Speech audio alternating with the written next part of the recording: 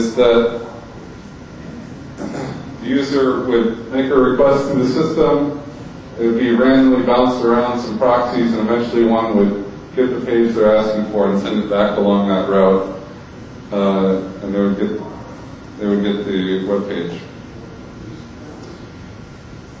And it turns out that the system can be defeated by a number of means. First of all, one of the proxies can be a bad guy sitting in the middle. He can intercept the requests and either just deny them, or more importantly, the bad thing that can happen is someone becomes a proxy, is that they can discover all the other proxies in the network. And the same with the user. The user becomes, if the bad guy, which would be the censor of the government, if the government becomes a user or a proxy, with this system, there's no way to prevent them from discovering all the proxies in the network and simply add them to their block list and effectively shut the entire network down. So, try it. Okay. So,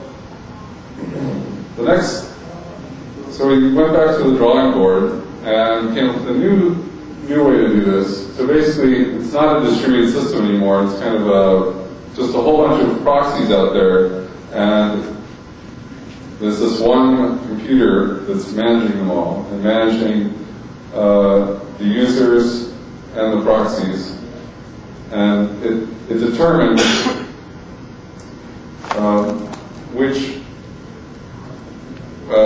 which users will know about which proxies and vice versa. And it limits how many proxies each user can know and how many users a proxy can know.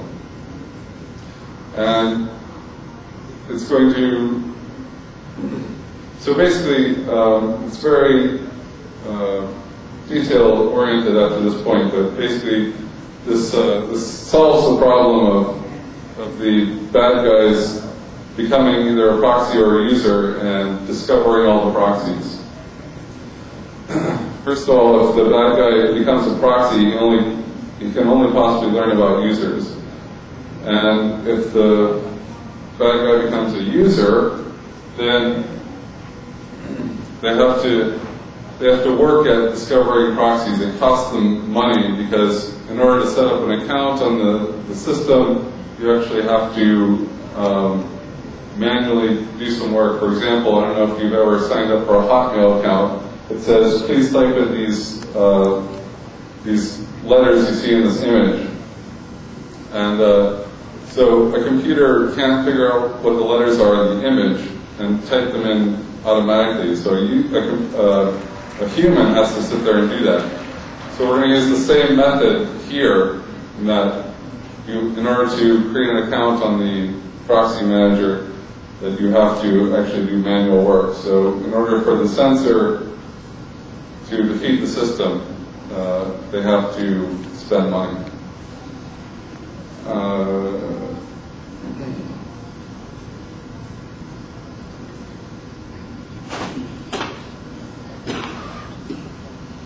And that's basically the very short description of what we're doing. Let's see.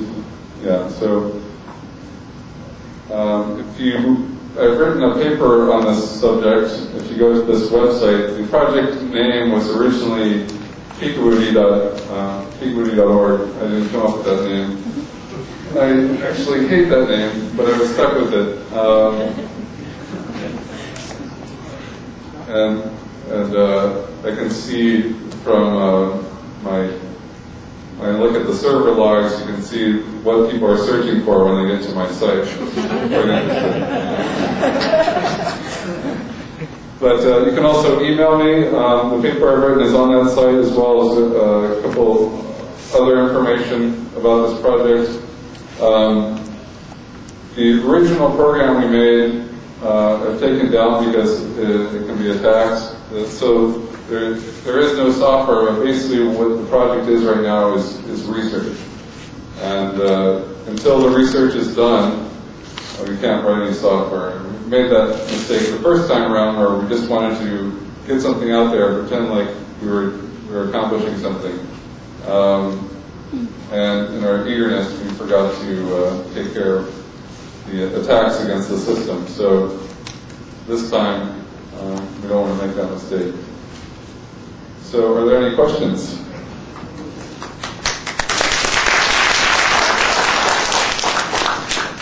Okay, thank you, Paul. That's a very interesting subject. And I noticed on the map that Canada is white, and you live in Canada, so you wipe out all the censorship. Okay, we have a question over here.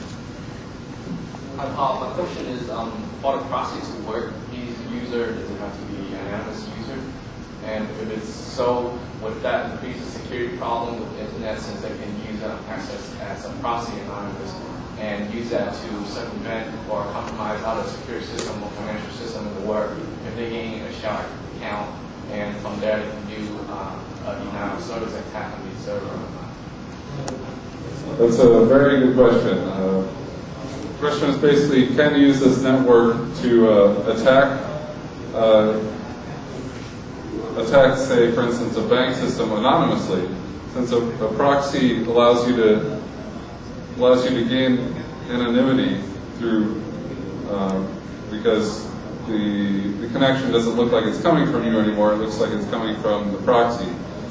And this is another reason we've designed it the way it is because you have accountability in the system. So if someone does try to attack another system, then we have records of what IP address you came from. And so if the police come and say, we want to track down this person, we can give them the server logs. And that may raise your eyebrows and say, whoa, you're keeping track of everybody, and you can turn them in at any time. And that's the trade-off you have to make in this kind of system, is that between people who have used the system and legitimate users. That's why this has to be run by a trusted organization. Hopefully, when the system is deployed, we can get a well-known organization to run the system that everyone can agree on that is trustworthy.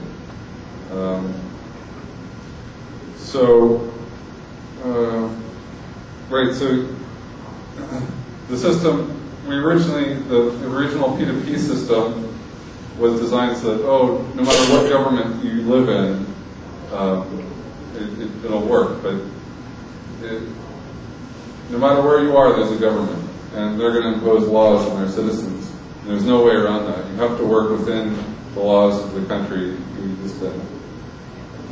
Okay, thank you. There's another question down here. I have a question. When I understand that you are doing this through maybe like a P2P network, but the question I have is that the people in Vietnam, I don't think they know how to set up. I don't know. I haven't seen the software yet, but I don't know if they are able to set up a program and run simple things such as Naps. I mean, this sounds very easy, but I was wondering if there's any way for the internet user in Vietnam to just go on the Internet Explorer and then surf the website through your system, or is it something that you are thinking about? Because I think it's the difficulty that is also a problem. So are you saying so you don't have to download any software to run it? Yeah, it's like, is it easy for them to set up? Oh, okay. For instance, your software. Well, that would be the goal. Obviously, is the user we have in mind is someone who knows almost nothing about computers. So the goal would be to make it as easy as possible. But there is no way to create a program so that you don't have to download something first and install it. The reason is if you could get around it, if you could use it without downloading anything, then the bad guy can do the same thing and basically compromise the system by discovering all the proxies. Any more questions?